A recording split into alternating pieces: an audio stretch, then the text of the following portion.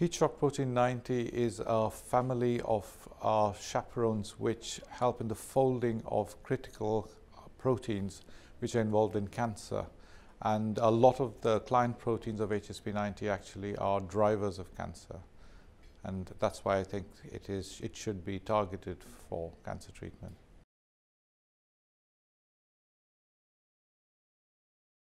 The Hsp90 is actually ubiquitously expressed across all normal and cancerous cells. However, the differentiation is the fact that client proteins of Hsp90 are drivers, so we can target cancers which actually have these mutant or overexpressed driver proteins.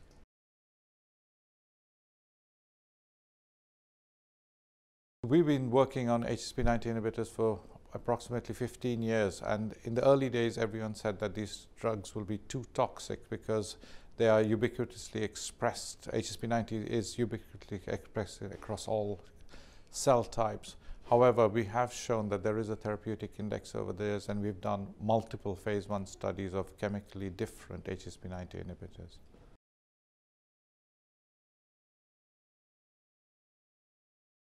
I think these are very usable, and most of the drugs are intravenous, and there are some drugs which are being currently developed which are oral. They can be given intravenously, usually weekly, and over time now we're using them in combination with other targeted agents.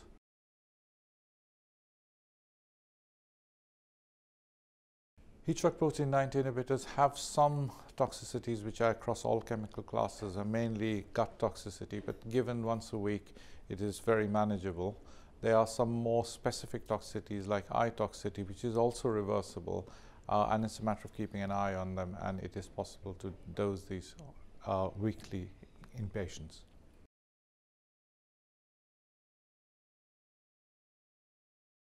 I think they are very different from chemotherapeutic agents. They don't have marrow toxicity. However, they do have toxicities that can be related specifically to Hsp90, like gut toxicity. We did start off across a wide range of cancers as single agents, and there is some hints of activity such as HER2 amplified breast cancer or EGFR mutant lung cancer, but given the therapeutic landscape with multiple different inhibitors, I think they're going to be best used in combination. Yes, there could be, for example, ALK rearranged lung cancers or EGFR mutant lung cancers in combination with ALK and EGFR inhibitors, but also HER2 amplified breast cancer in combination with either trastuzumab or the TKIs. I think the most advanced trials are in phase 3. They are combined with chemotherapy, and outcome of those aren't available yet, but I think the real push forward should be with other targeted agents.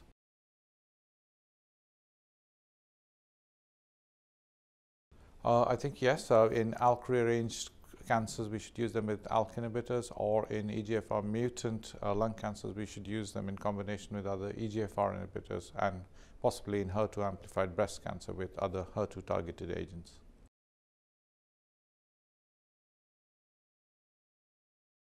I think there are some new areas of Hsp90 biology which seem to suggest that Hsp90 inhibitors reduce the rate of resistant clones emerging and have an influence on cancer evolution. I think these will help use these inhibitors early on in combination rather than in very late relapse disease.